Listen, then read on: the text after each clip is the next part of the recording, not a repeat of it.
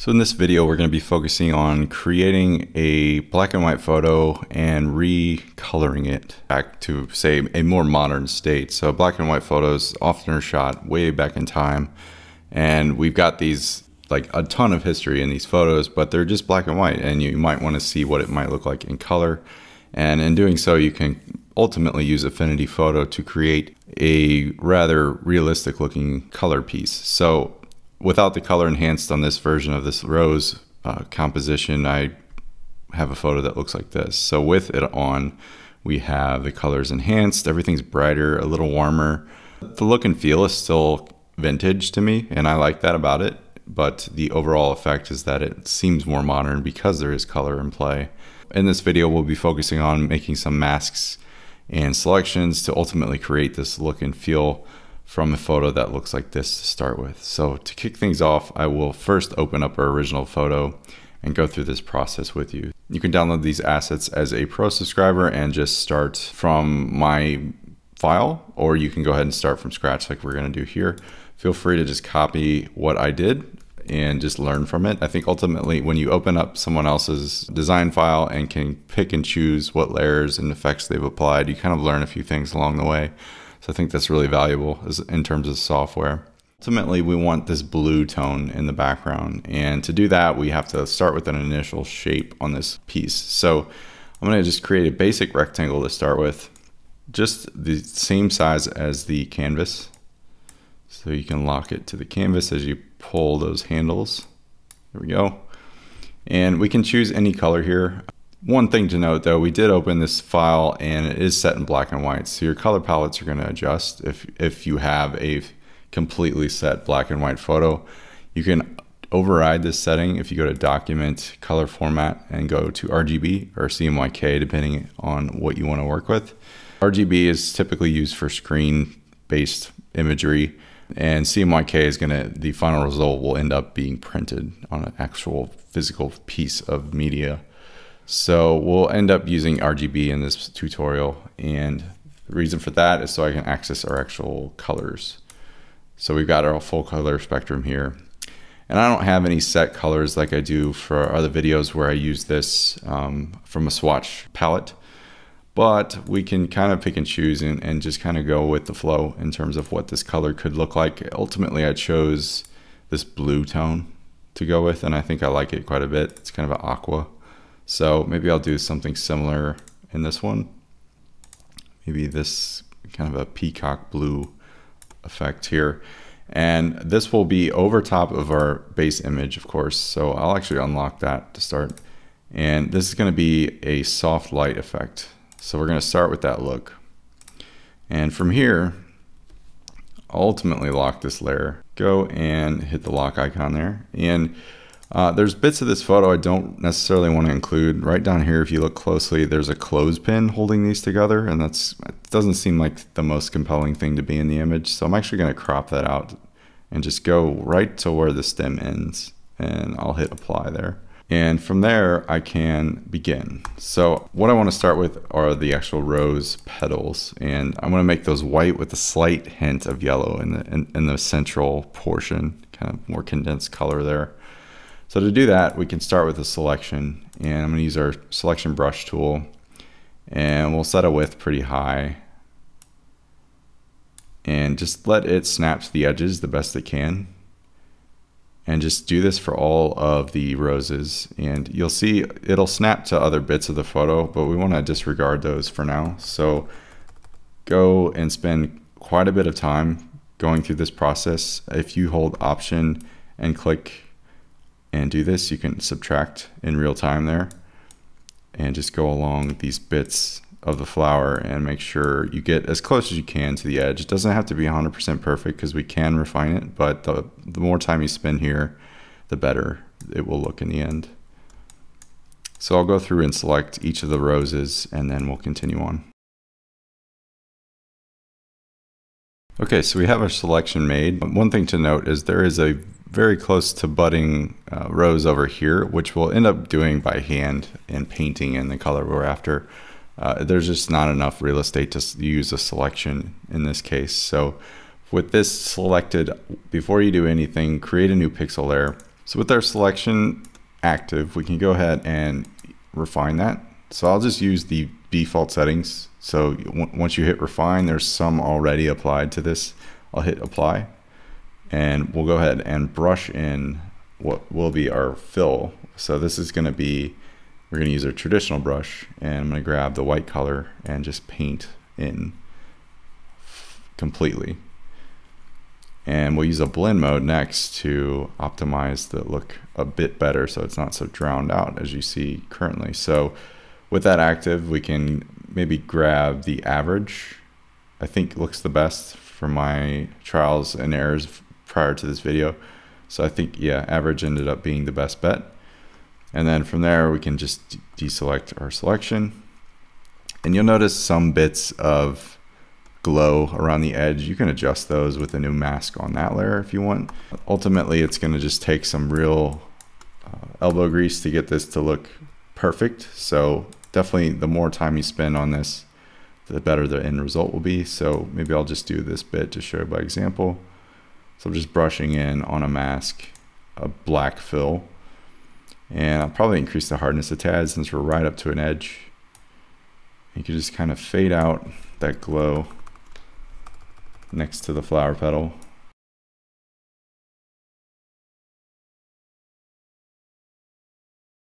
So I think that looks okay to start. It's still drowned out in terms of the background color, but we can go and continue on. I'm going to make the selection again by clicking the thumbnail holding command and create a new layer. And on top of that layer, I'm going to add another brush color that's going to be kind of a yellowish color. I want the very central part of these roses to have a yellow accent. So we'll go to our yellow and our color picker. Just get something kind of off-white. Yeah, something like that, maybe a little more vibrant.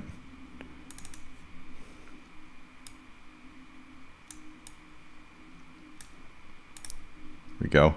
And with this, I'll make the hardness all the way down, and we can just point and click a couple times on the center of each flower just to give them a little more pigment. And ultimately this is way too dark, but what we'll do is another layer, blend mode, excuse me, probably a color blend mode, and then dial that back in the opacity range quite a bit, maybe 50%, just for some more realness of color there. And then going one step further, I might even blur that layer with a layer effect here, just so it's kind of bleeds a little bit. So that's essentially how you start coloring a photo. You're gonna have to make a selection and kind of refine that quite a bit to the best of your ability, and then slowly integrate new colors into the mix. So we'll do the same pattern with the stems and leaves below. So I'll start with that and make the selection.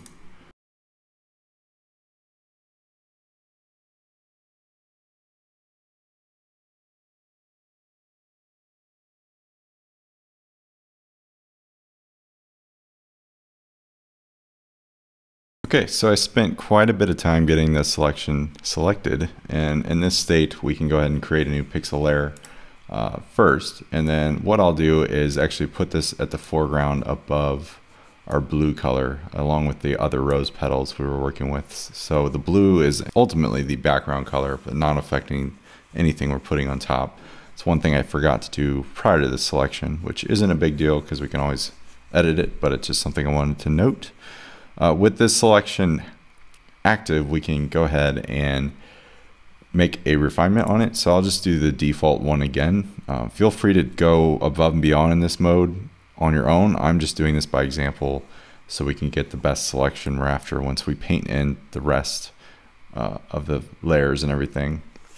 So actually might undo that just so I have a little more definition here. I noticed the selection went too far and selected more than I wanted to paint there. So I'm going to leave that alone and paint our new pixel layer basically a dark bluish color to start with, and then we'll come back in with like a lighter green. So maybe a dark green first.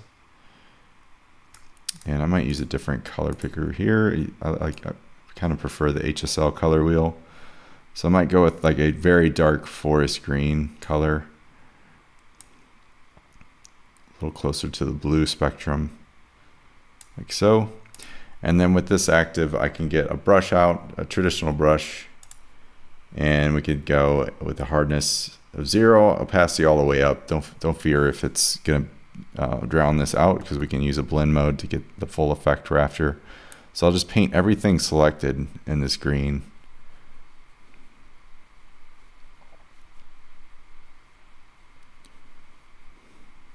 Just make sure you get a little bit of everything. Okay, great. And then with that, we can toy with some blend modes here and see what looks the best. Maybe I think color is going to win because we want that color to be that color. So with that, we can keep that selection. I'm going to add one more pixel layer and adjust the green we use and maybe make it a lighter shade. And with that active, we can go in and just different areas of the image, kind of paint in areas you might think need that lighter green. I might just explore what it would look like on everything and just mask out the rest. So let me do that real quick. So this one will too be color, and it's definitely green at this point, but we want to decrease the opacity quite a bit. And then you can go back in on either of these layers and just mask out bits of it. So I'll grab a black color, for instance, cut the opacity down, maybe half, and then just pass through with the brush here and there just to get rid of some of the pigment.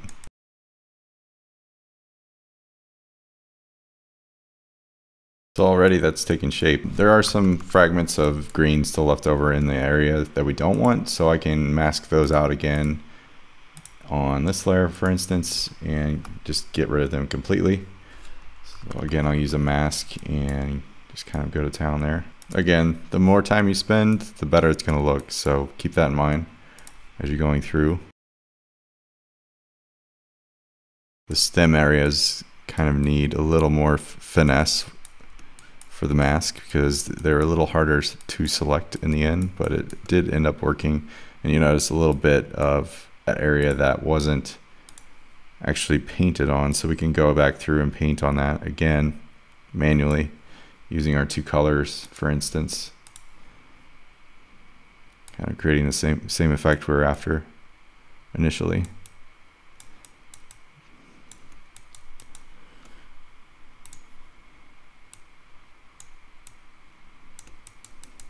Great.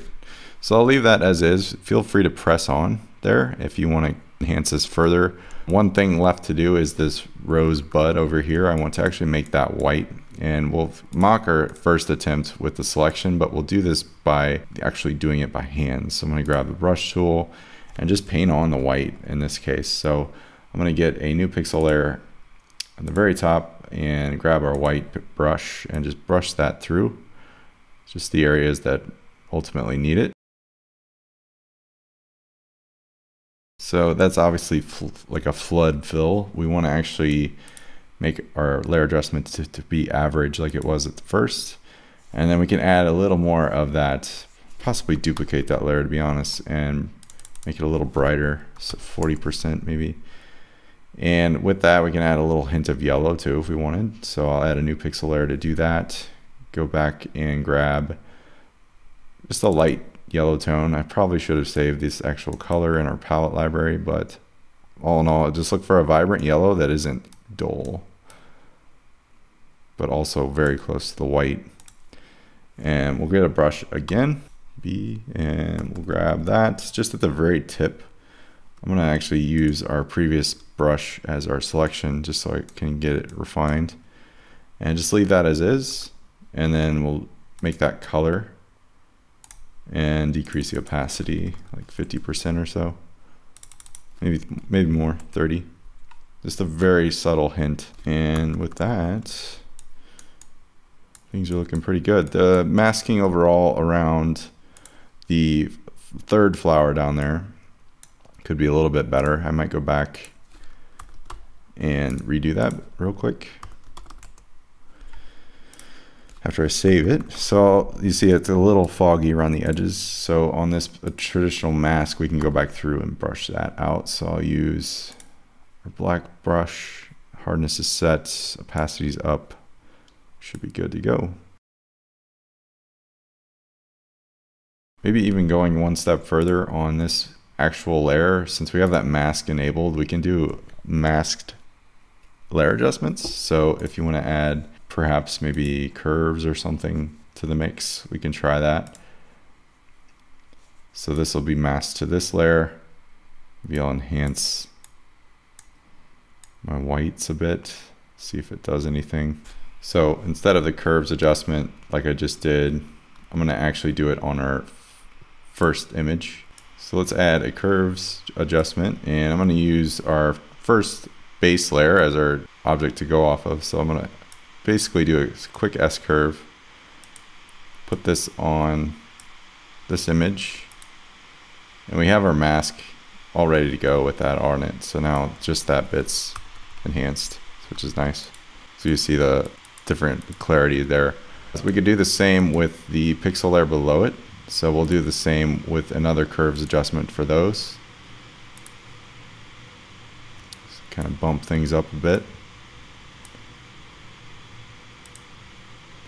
And you can just crop it to that layer as well. So again, just a little more vibrant. And then if you want to get even more intense, you can add a vignette effect to the whole composition. So maybe we'll try that with a filter, colors, vignette. Just increase the exposure, or decrease it, excuse me, decrease the hardness, scale it up a bit. There we go. So there's areas that can be improved. Right here you can see some of that masking's definitely a little rough, but we can go back and refine that. You can remove bits of the photo, etc. So feel free to adjust that where you want. We might just paint out a bunch of that right now. Yeah, there we go. And we could refine this to include that white back just on those edges so it's not so obvious that that's dark there. So right there I switched back to black by pressing X on my keyboard. It's just a quick command to do so, and you could go right back to white by hitting X again. So just areas I see that kind of need some love. The cursor preview in Affinity Photo is super handy for this instance. If you see, if I go to black, I'm actually removing. If I go to white, you see I'm adding white back in. So yeah, you can tweak this for days, but I think all in all, we've accomplished the task. Feel free to extend this further on your own. If you have your own work to share, feel free to share that on the comments below this video. And aside from that, I hope you found this useful. And in terms of your own photos, you might branch out after something like this and try to work on, say, a portrait. Skin tones are one of the hardest things to replicate from scratch. So that would be a very big project to take on, but one that would be fun and challenging. So hopefully you enjoyed this. Thanks again for watching, and we'll see you in the next one.